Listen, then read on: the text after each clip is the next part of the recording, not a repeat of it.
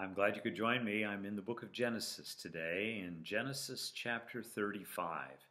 Now, this is a story that's kind of a hodgepodge of different stories all put together. It's several different ideas that are all kind of summarized there, and it's kind of like the junk drawer at your house, perhaps in your kitchen or in your shop. It's kind of like the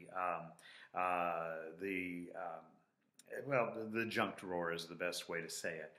This particular chapter just gives us strains of a lot of the different stories and brings to a conclusion some of those things. So we have the death of Isaac here, and we have the sin of Reuben here, and we have Jacob going back to Bethel and establishing that particular city and community. So a lot of different things in this particular chapter.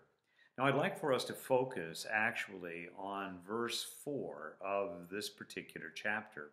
For as God calls Jacob and says, "Go back to Bethel," this was the place where when Jacob was fleeing from Esau, he stopped for the night and had a dream, and there was the ladder.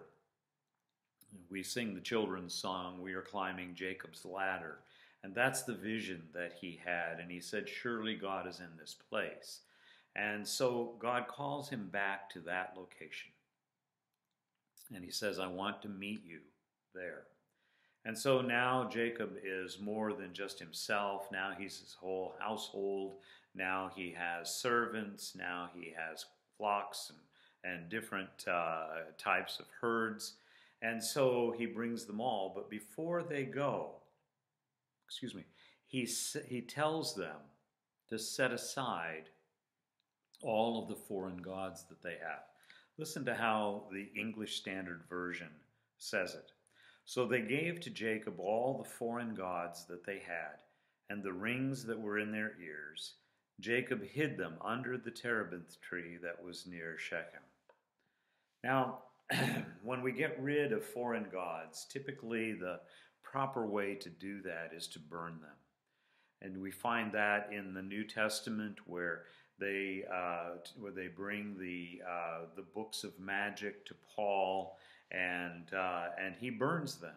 And that's the way they typically get rid of anything connected to idolatry and to the occult. But in this particular case, I find it interesting that Jacob hid them underneath the terebinth tree, or I guess it's their version of an oak tree. And I always wonder about that. To be honest with you, I don't have an answer. But I know that there is this tendency in human experience to hide gods rather than to get rid of gods.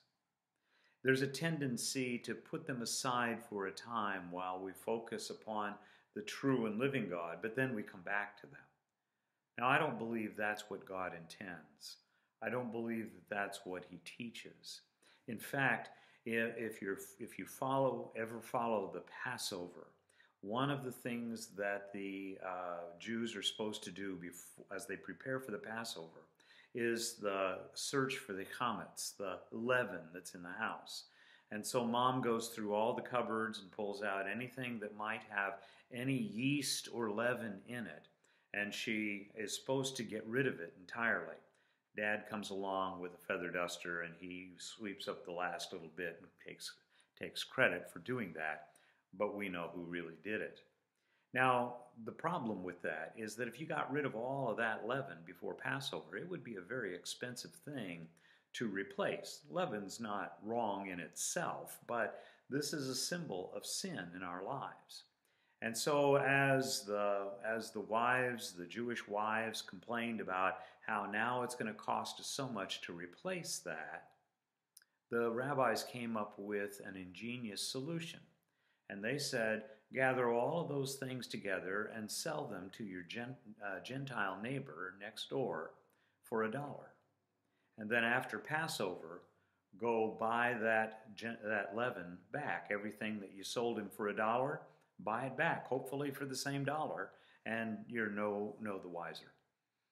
Well, that may work symbolically, but in reality, that's what we tend to do with sin in our lives.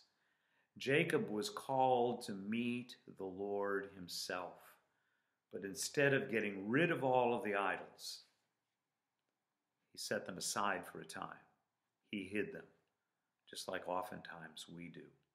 And I don't believe that's what God had in mind. I believe that the God that we worship, who is revealed in Christ, is the one that wants us to set all of those idols and burn them, get rid of them, cast them all, eliminate them from our lives completely, so that He Himself is first and has the first place. I don't know how to understand Genesis 35 here. I don't know why God came and met Jacob and revealed himself to Jacob in a very special way. But I do know that if our intent is to go back and restore the idolatry of our lives, it doesn't please Him. And that appears to be what Jacob was planning to do. But I can't say that for sure. Father, I ask you to help us to live our lives before you, where you are the only God that we serve. There's no other God that we would put aside for a time and then come back to. But rather I pray that you would help us to see you as the one who is completely and always sufficient for our needs. In Jesus' name, amen. God bless you. I hope you have a great day.